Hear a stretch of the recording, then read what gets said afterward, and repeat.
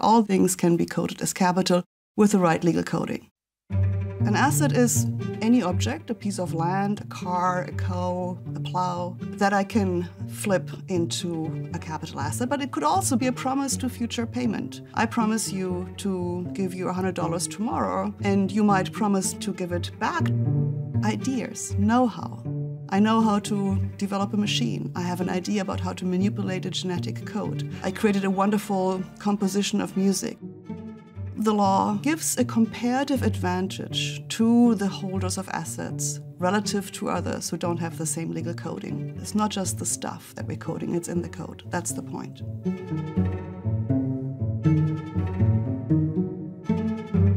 It all started with land. Land has been used for millennia by people to grow their crops, harvest fruit, graze their cattle. They've buried their ancestors. We also use the land to create housing, to build buildings, to build office space, to create roads and railroads. We're using land for recreation purposes. We go into parks and use land as well. So there are many different uses of the land. Not all of them necessarily are meant to create private wealth, but the wealth creation aspect has taken over, and that's why we see a particular form of legal coding of land as well. But who decides how we should use the land? It could be me, it could be you, it could be your grandfather, it could be some kind of other authority. Who should decide? That's really the fundamental question that the legal system is trying to answer. How it answers this? Who has the better right relative to others? Who can go to a court, maybe, and enforce her claim against others who have competing claims that will ultimately decide who has the better right and maybe who can monetize his or her right to the piece of land? I want to tell you a story about the Maya of Belize, indigenous people who have lived on the territory that is now the state of Belize for centuries. And they have practiced for centuries certain collective use rights. They decided together, or they still decide together today, how to use the land. Whether to grow in a given year, or maybe whether to lay the land fallow. Whether to grow trees or crops, whether to bury the ancestor and where to bury the ancestors. There were no property rights. There is no property register. Now, the government of Belize, which became independent from the United Kingdom in 1981, decided that it would dole out licenses to harvest the natural resources underneath the land where the Maya lived. And it said, I can do this because it's actually our land. It's the government's land. It's not the Maya's lands. So who's right? That's the fundamental question. Now, the Maya had been there before the Brits. The Maya had been there before the independent government of Belize, of course. And the Maya said, actually, it's our land. We've lived there for centuries. We have collective use practices. And we believe that our use practices shall be recognized by the government and the courts of Belize as a property right under the Constitution of Belize. So can they do that? Well, they tried. They tried very hard. They first went to the courts in the 1990s, and no one would give them a hearing. The courts would just ignore their claim.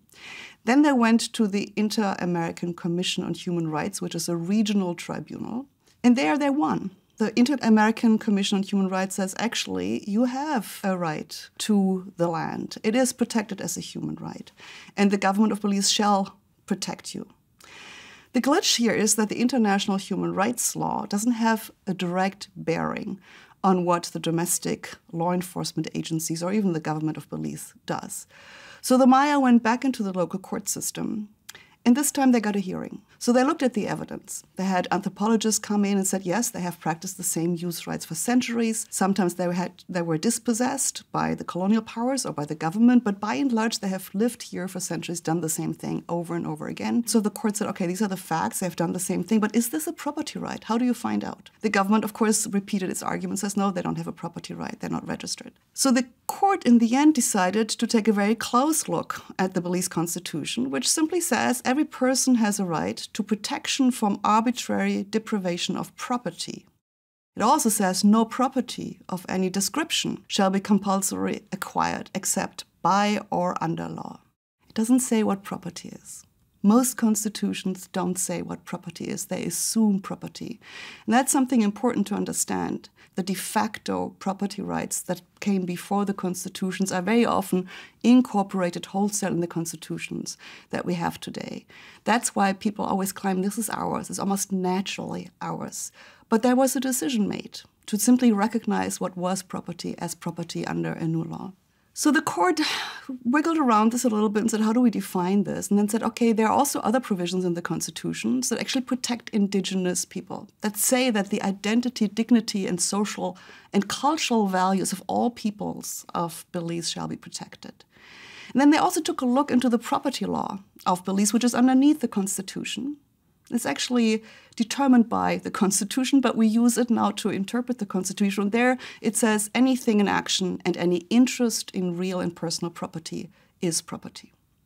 So they gave the Maya the right. They said a collective use right is protected under the property rights protection of the Belize Constitution. Now, this is a great victory in the law for indigenous people. It wasn't the first. In Australia, Canada, New Zealand, other places where we still have indigenous people, many court cases have been battled over the last 2 decades, and finally indigenous people got their right. They weren't compensated, and in fact, in the case of Belize, the government chose to ignore the court ruling and continue to hand out licenses to investors. So in the end, the law counts only if you can also enforce it. It's always hard to enforce the law against the government because the government controls the coercive powers, and you need to harness the coercive powers to enforce your claims. But it's nonetheless an important lesson that we can define property in many different ways. Let's just take a ride back in time and look into the 16th and 17th century in England and look at the enclosure movement there.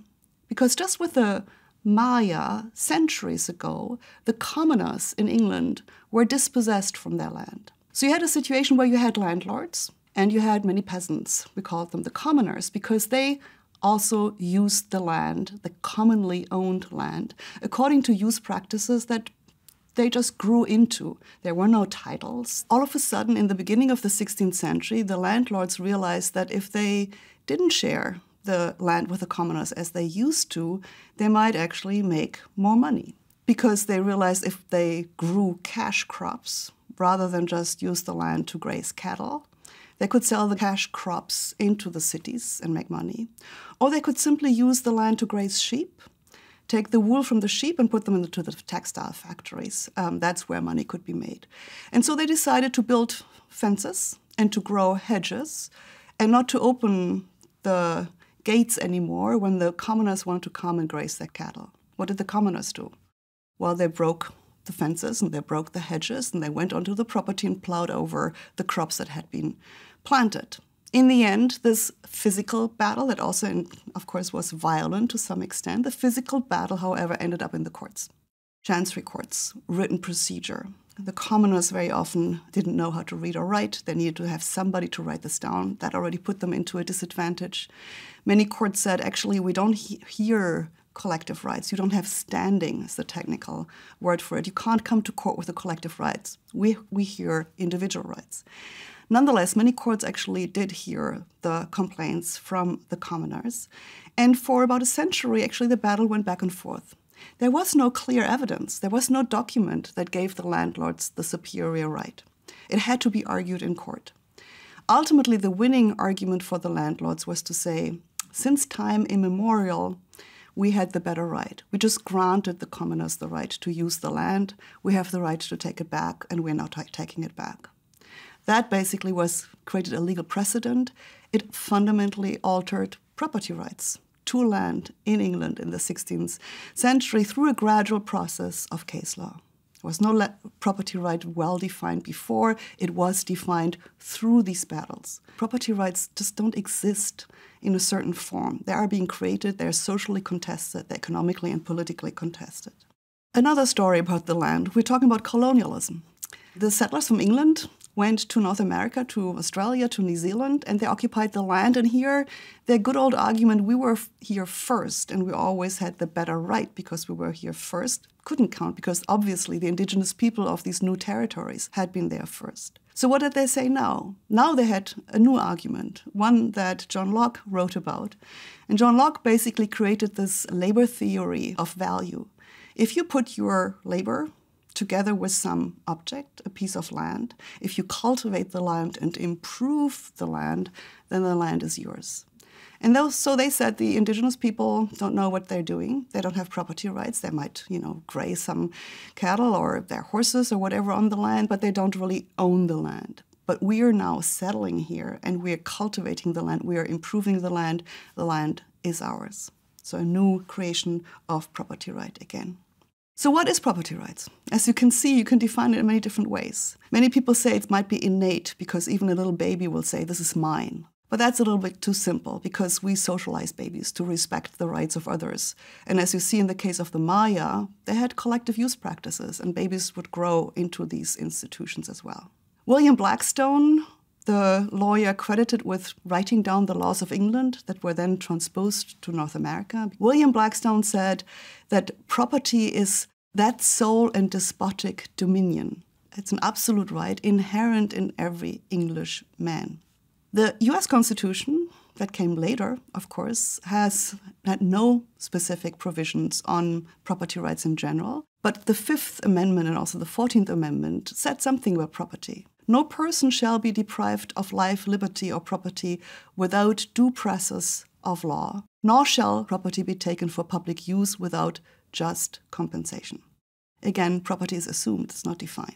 The German constitution is an interesting case. I mention this here because it's one of the very few constitutions that actually say something about who has the right to create property. Property and the right of inheritance shall be guaranteed. But then there's another sentence that says, their content and limits shall be defined by the laws. Legislatures tell you what the contents and limits of property is. It's not just a given, it's something that we can create over time. Once you have set the groundwork for property rights in a constitution, in property law is still not fixed. It changes over time. It changes because people dispute what it actually means. There's little doubt that once you have developed a property right that tells you as a landlord you really own the land and you can control the land, that you have physical possession of the land. If I own a cow, and can touch it and I can put it in my barn, I have physical control over that cow. That's kind of a right to possession that's very often identified with the property right, even though there's a slight little difference between the two. But over time, the question came up, if I have a business and I can't use my business for a while, the government doesn't take it away, but it might build a road in front of the business. I can't use the business for 3 months. I'm losing profits. Can I say that I have a property right to this profit? And lo and behold, courts eventually said yes. So the expected value of using a business becomes a property right. It's nowhere written in the Constitution. People didn't think about this in the 16th century, but they did in the 19th and 20th century, and courts recognize this as a property right. Over time, people try to push a particular understanding of property rights, which is the understanding that most people have, which is a little bit like Blackstone's despotic dominion. What is mine and nobody can take it away from me. It is an individual right. It is a right that gives you the right to exclude others. It's not only tangible use right, but it's all about expected returns, expected value as well. Think about the Maya. The Maya didn't want to sell the land. They didn't want to monetize the land. They just wanted to practice their use practices, their culture on the land. And that basically questioned in the eyes of many whether they should have a property, because property nowadays is understood as an asset that can be alienated. You exclude others and you can extract the value of the asset just for yourself. That's the quintessential definition of property rights in capitalism, but it could also be different. Let me switch from land to something more abstract, ideas, knowledge, or art. The US Constitution, which assumes property in the Fifth Amendment that we read earlier, says explicitly that Congress can actually create property rights to promote the arts and to promote the sciences. It can create intellectual property rights, recognizing that these rights don't exist outside the law. They have to be created in the law.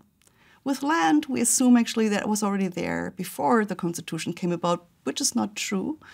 But nonetheless, I think the intellectual property rights, the idea of using know-how or ideas or art as examples, really brings home the point that property rights have to be created before they can possibly exist. So what's the difference between a piece of land or a cow or a car and an idea? Well, the first is that, you and I, we can share an idea and nobody takes away something from the other. Intellectual property rights, as economists would say, are non-rivalrous. We could share all ideas, everybody can use them. It's not like I eat your apple pie and you can no longer eat it as well. We can share. You can be the owner of the land, you can still rent it to others, you can have temporal use rights. So we can be more sophisticated than this very primitive idea of this is mine, I exclude everybody else. But with intellectual property rights, with arts and ideas, is I think even clearer that we could share all human knowledge that we have accumulated over millennia, and perhaps everybody would be better off. The one thing that we could not do if we did this was to monetize the value of these ideas, of the know-how. Because if everybody shares it, nobody will pay for accessing it and using it in one way or another. That's the real problem. If we want to capitalize knowledge, ideas, even art, then we have to enclose it first, just as we enclose land with fences and hedges, but ultimately with legal title. We are enclosing intellectual property rights, patents, copyrights, trademarks, with the help of the law. Once you have registered a patent, you can take this registration, show others you have the exclusive right to use this particular idea, and you can get a lawyer to write cease and desist orders and force others not to use the same idea. But you need the legal system to do so. That raises, of course, the question how far this goes. How much power should a patent holder, a copyright holder, a trademark holder have? What is patentable? What kind of monopolies can we create? About a century ago, Justice Brandeis formulated that there's a general rule of law, that is that the noblest of human productions, namely knowledge, truths, conceptions, and ideas, become, after voluntary communication to others, free as the air to common use. So he basically said there's certain things that you can't monopolize. You can't appropriate for yourself fundamental truth. You can't appropriate for yourself nature. But what if you manipulate nature a little bit? What if you not only discover an algorithm, but maybe you sort of also write down a completely new formula? How far can we go in saying we want to credit human ingenuity by giving them intellectual property rights? And where do we draw the line? Say, actually, it's a human resource. It belongs to all of humanity. It doesn't belong to an individual.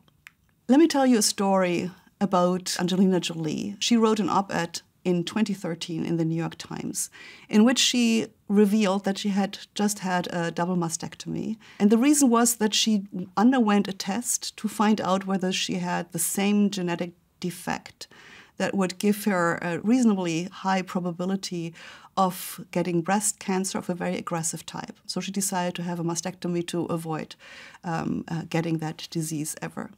She also alluded to the fact in this op-ed that the test that she had to do to discover whether she was a carrier of this gene cost $3,000. The story behind that is that a consortium of scientists at the National Institutes of Health, at other institutions around the world, funded mostly by government money, had actually discovered the gene that causes this specific form of breast cancer. They published this in famous scientific journals, so that was now to see for the rest of the world. That's the kind of knowledge that we share with everybody. But also everybody knew that in order to identify the gene in individual patients and maybe to develop diagnosis in the future, you need the sequence of the genes. And there was a competition. Again, scientists funded by governments went out and tried to identify the sequence. But so did a small little private company, Myriad Genetics in Utah, which got venture capital money and said, we'll try the same. They were first. And then with their discovery of the sequence, they went to the US Patent Office and said, patent this. Making the case that it was their own ingenuity, the particular methods by which they had discovered this, and also a little bit of a manipulation of a certain aspect of the genetic code that they should have a patent. And they were granted the patent in 1994. The result was that the company then wrote letters to doctors and hospitals, clinics, scientists, that they could no longer use whatever kits they might have developed themselves to test for the gene, but they now had to exclusively use the test kit that Myriad Genetics had developed, because now they had the patent, they had a monopoly right, they could use the monopoly right to say you have to use this, and of course you have to pay our fees. At some point, the doctors and scientists organized themselves and started litigating against it and said, this doesn't make sense. We're talking about the human genetic code. It makes no sense that a private little company can appropriate that knowledge for itself and then force us to use that kit and force these costs on the patients and, of course, the health insurance system as well. So they sued. In the end, in 2013, the US Supreme Court overturned the patent. 2013. They got the patent in 1994. 20 years of making money. Not the entire patent was struck down, but by and large it was struck down. But the court also made absolutely clear that whenever there was some sort of human intervention, like a synthetic cDNA that was different from what we find in nature, or if humans were to manipulate the genome in the future, that this might still be patentable. They wouldn't speak about this right now. The company did remarkably well, nonetheless. Because they had forced everybody to use their kit, they had the database. You know how important data is today. They created a huge database of women that had been tested for breast cancer. That's the largest database. And at some point in the early 2000s, they decided to no longer share that database with others. It was theirs. It was their monopoly.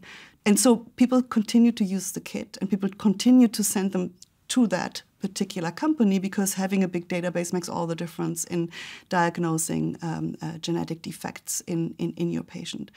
So some people have called this a data creating patent or data generating patent. So use a patent, you get a temporal monopoly. You might even have it shorter than what the law says because it might be struck down by a court. But in the interim, you can use it to create a big database. And now you have the monopoly over the database, and that's your new monopoly, and that has no time limit.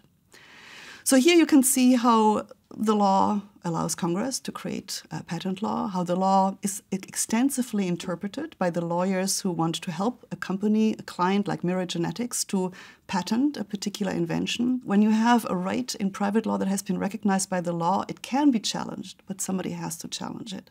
It has to be a competitor, and that means that if you are an aggressive coder of capital, you always have a first mover advantage. You can capitalize on your rights as long as you still have the right. And when struck down, nobody asks you to crawl back and share the money that you've made. You can make a lot of money in the meantime, and it's yours forever for the time that you can claim this was a property right that had been recognized in law.